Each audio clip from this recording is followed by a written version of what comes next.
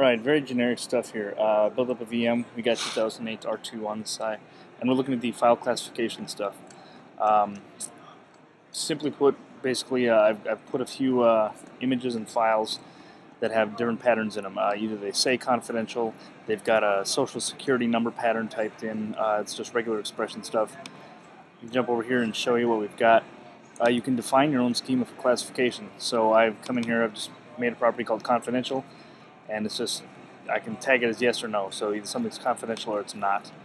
As far as my rules go, I got one that goes ahead and finds anything that has the word confidential in it. It's not case sensitive. You can be strict about it, but I want to find it whether it's case sensitive or not.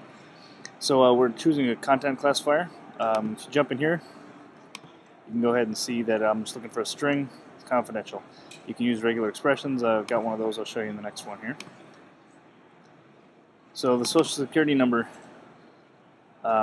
very basic stuff. You just come in here, you're looking through the content again, and I've just got a regular expression of digit, digit, digit, dash, 4 more.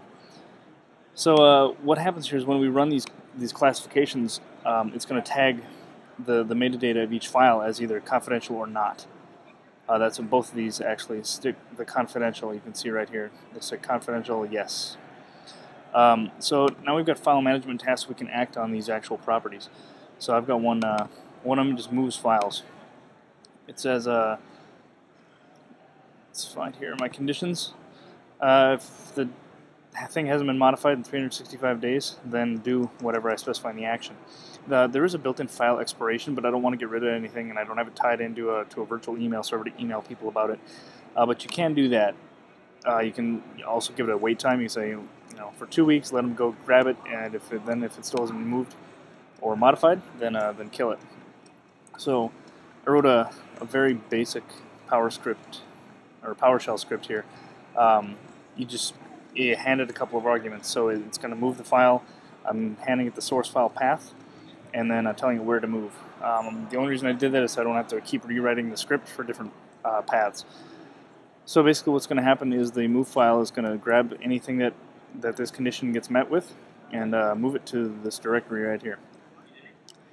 And then we've got this other one. Same concept, but this is if it finds anything in the confidential folders. You could obviously script the ever-living crap out of this thing and do whatever you want. I just have it moving that into the confidential directory. The script itself, I've also got it looking to create the thing. So if the path does not exist, the directory I'm trying to move it to, it'll go ahead and create it.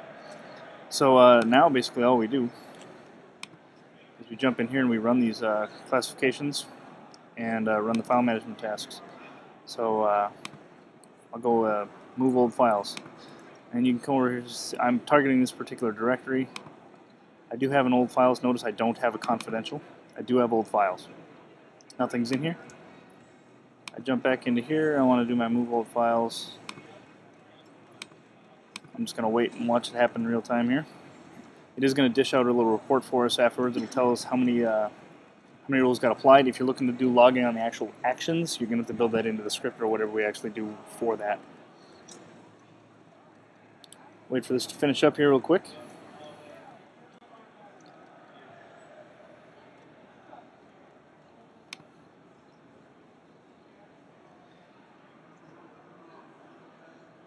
And it's taking a little bit longer than normal just because I'm screen capping it, but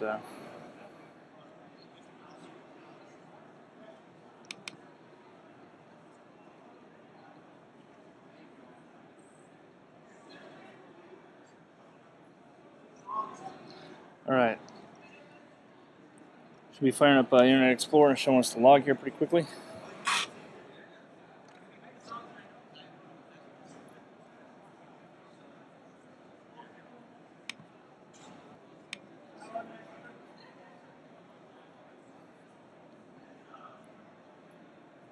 And now you can see it moving things into that folder. So anything that has been modified in the conditions that we set.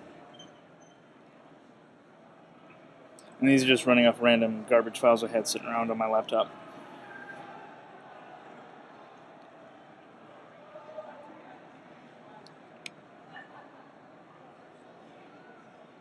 It still is actually not quite finished yet, and we can tell that simply because it hasn't popped up with a report that covers up the screen.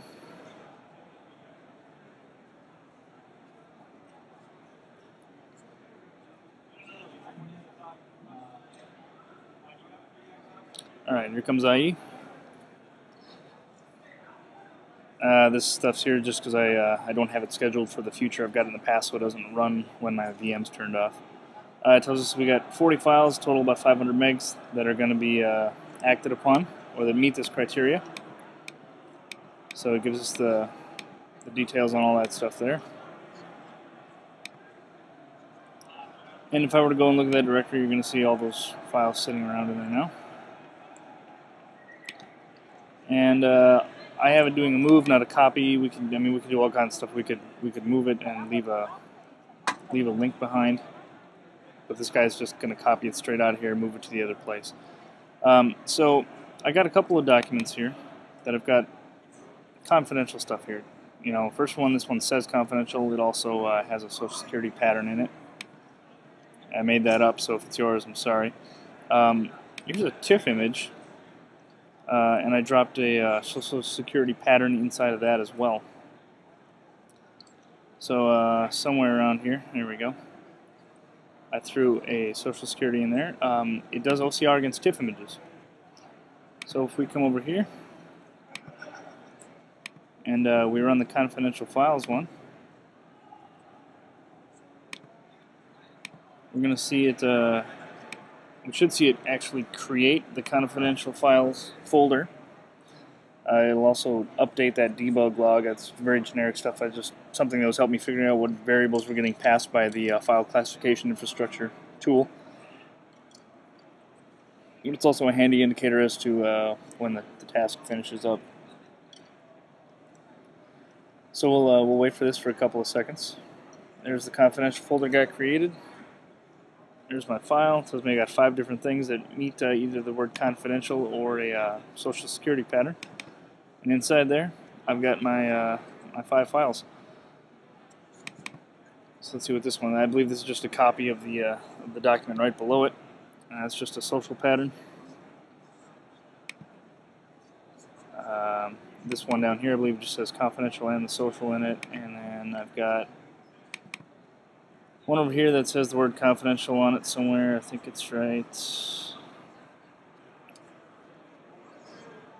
over here in some white space there. Right there. So this stuff is pretty slick, and you can see all I did is write a very generic PowerShell script. It's, I don't know, 5-6 lines. It's actually easier to see in Notepad. I might have it open. So I pull the arguments that I'm looking for. Set a couple of variables, check the path, move things around. This one's not doing anything fancy.